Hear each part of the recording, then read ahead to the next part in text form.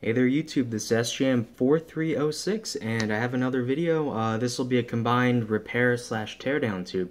I've realized I've never torn down like either my original PSP or PSP 2000. I've done the Go in one of my past videos, but so here I got for really cheap actually. I'm surprised it's almost in mint condition.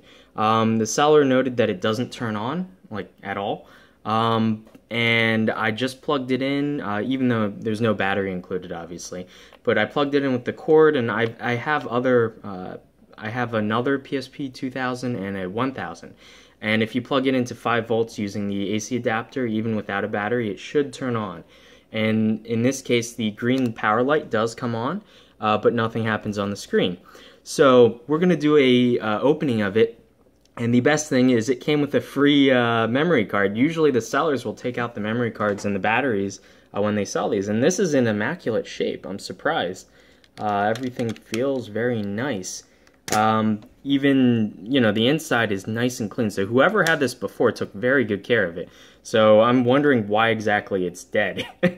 So yeah, we're going to open this up. And the first thing that I did as soon as I got it was I took off the battery cover to check inside here, and no one actually has opened this. This is a brand, you know, not brand new, but never been opened before PSP. Usually, all the ones that I get will usually have the water sensor inside tripped, and, you know, someone's torn, or you can see that they pried up the warranty void label. So this has never been opened before, so this might actually have a pretty good chance of being repairable.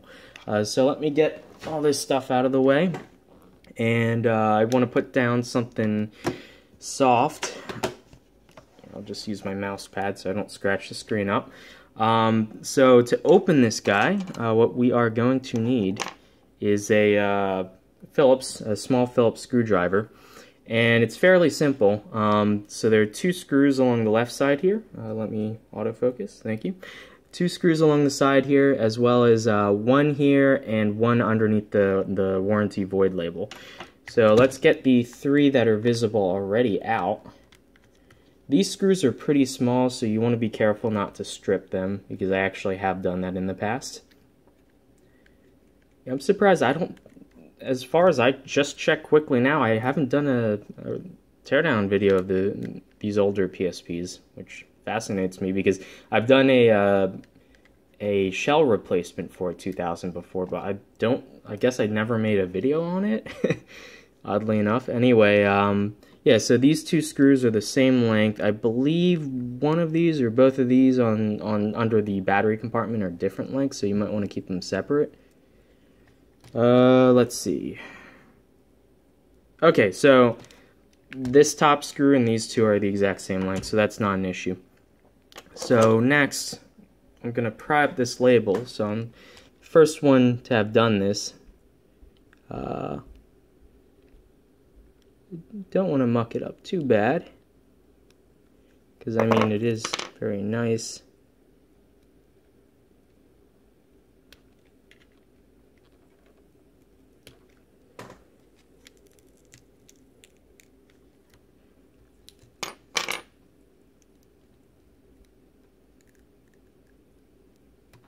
There we go. Came up without too much trouble. I'll just put that off to the side. Yeah, what I started doing is taking neodymium magnets and putting them on all my screwdrivers so that it'll prevent, you know, keep the screws sticking to the actual screwdriver when I take them out, so less likely to lose them. And it's actually been really helpful doing that. Okay, yeah, all the screws are the same length so far, so that's perfect. I'd forgotten whether they were or not. It's been a while since I've taken apart a PSP, actually. Okay, so we have all those screws out. So we should just be able to kind of start prying. The front faceplate is what will come off first. And, oh yeah, there's one more screw at the bottom, I always forget. This one's a little bit stubborn. Don't want to strip it.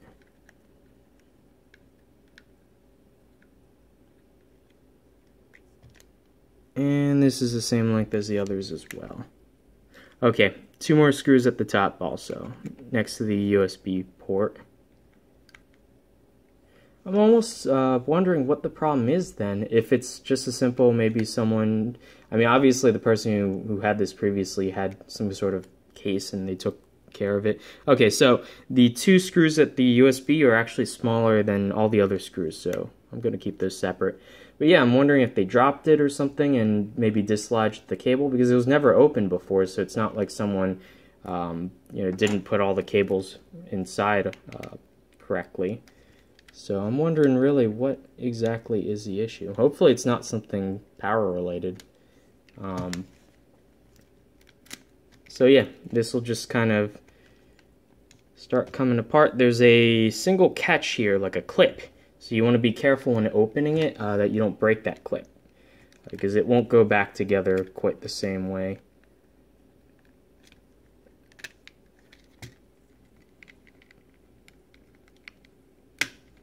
There we go.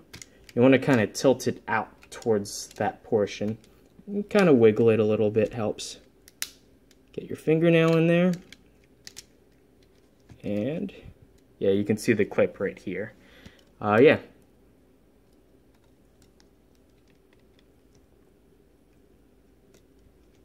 Why is that coming along for the ride?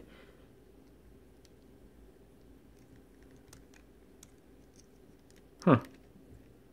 Okay, well, that's interesting. Anyway, so yeah. Oh, I already got dust on the screen.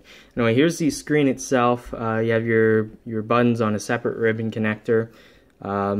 You have your circle pad or whatever, the slider pad, and then your membranes for the D-pad and then the face buttons. Your shoulder buttons have separate screws to keep them in. Hopefully I won't need to take everything apart. But the screen actually will, it's clipped in slightly on the sides here. Hopefully we can lift it out. Let's see if I remember right. I think you have to take this off first, so there's two catches along the side for this row of buttons. Should be able to get one side off and wiggle the other. Okay, and then that'll kind of swing forward and allow you to see the ribbon connector on the bottom of the LCD. Next, let's see, I'm pretty sure there's no screws holding down the screen. Okay, so I believe there's a catch or something for the actual LCD. Yep, okay, so right here, there's like a little indentation in the plastic midframe that clips onto the LCD, so you need to get a blade in there and very carefully pry it. And then the second point is here. Let's see. Yep, here there's another plastic clip that's holding the LCD. So with that, we should be able to, yeah, there's another one right here. So it's just careful not to, come on. This is the last one, I promise. There we go. Okay. And so then the entire display will swing forward, and there are two ZIF connectors that hold the LCD in. So we can go and detach those. Those will slide out, and here's the display itself. Let's set that aside. Might as well go for broke. So we're going to take off, there are two ribbon connectors. Let's see, there we go, fixed focus. This guy's for the UMD laser, the optical drive laser head connector.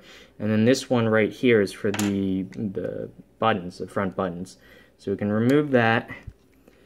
And finally, this is for the motor assembly for the optical drive. This is the actual laser head.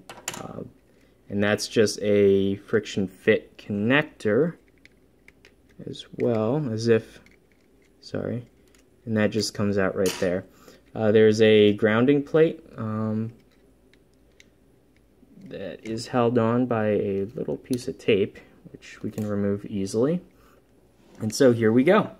Here are the insides of the PSP 2000. There's a little heatsink material between here and here. This, I believe, is the main processor, and this guy's the Wi-Fi chipset. You notice the antenna right next to it. There's another ribbon connector. I remember this from the last PSP 2000 I took apart, and this connects to the soft buttons for the flex cable for the the face buttons here. You can remove the actual rubber mechanism there, and you can see the two speakers right in there and there. So this little mechanism here, I'm not going to take that out. That's kind of a pain to get back in, but that's what kind of does the clickiness for the actual UMD door.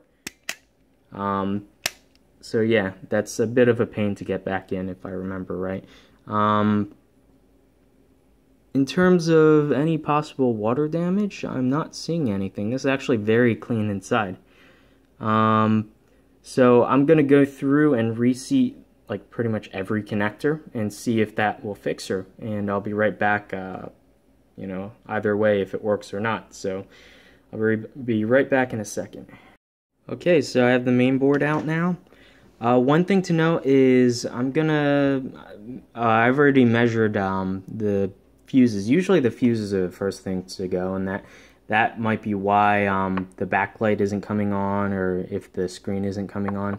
So I've already measured those, and those seem fine. So just in case you guys want to know, this top fuse is for the backlight. So this one, if you measure, if it measures something like an ohm or less, something like that, a pretty low resistance, that's good.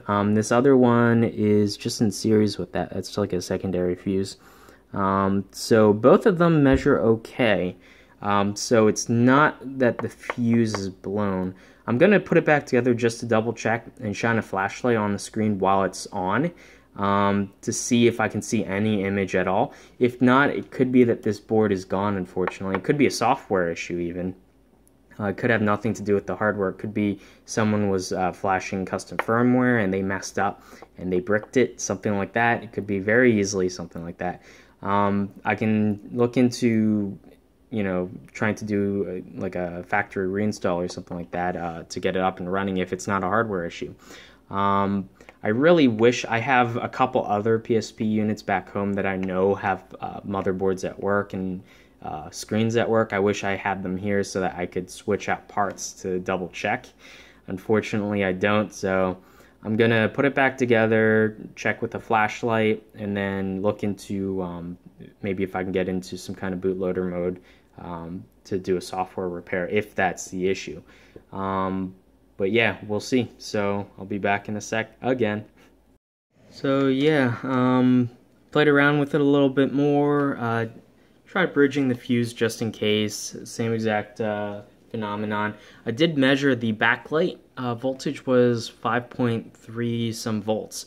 I know it should be up near like 30 volts, so I don't think this is a hardware problem actually. Well, it could be the backlight driver IC, something's wrong with it, but I shined a light on it while it was on, and so suspicious things I find.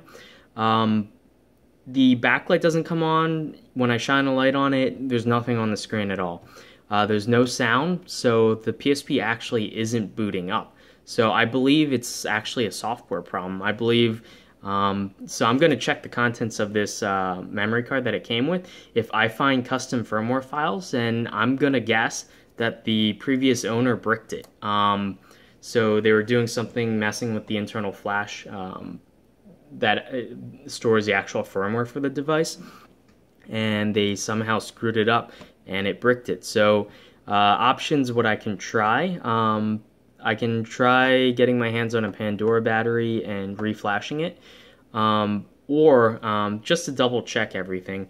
Once I get home and I can use my other PSPs, I can swap out the screen, double check that, make sure that still works.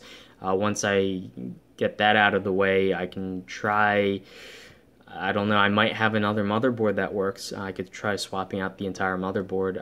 That's sort of kind of brute force though. But yeah, you can see now the light's on. I tried holding all combinations of button in case this was a custom firmware device trying to get into a recovery menu, nothing. So I'm gonna guess it's something software related on the motherboard. I'm gonna keep on this. If you guys have anything that you think could help, comment down below, please. So I'll be posting up an update video if and when I make progress on this. So until then, I will see you guys later. Bye. And addendum. So I had to break out my old XP machine because that's the only memory stick reader that I have right now, actually. So yeah, I opened the memory stick and this is what I find: an update folder with the eboot file, which means that the last thing that this PSP likely did was try to update. And something happened, so I'm gonna guess, I'm pretty much 98% sure that the hardware is perfectly fine. It's just a botched update. So I'm gonna look into getting a Pandora battery and whatnot. I think I have a spare battery I can open up and turn into a Pandora battery. Then I need to, get the memory stick and all that sorted out and see if that works. And I'll make an update video if it does, or even if it doesn't. So yeah, I'm pretty sure I know what's going on. Darn it. Anyway, I was hoping it was an easy fix. Just bridging a fuse or whatnot. Because, yeah, brick units are kind of a pain.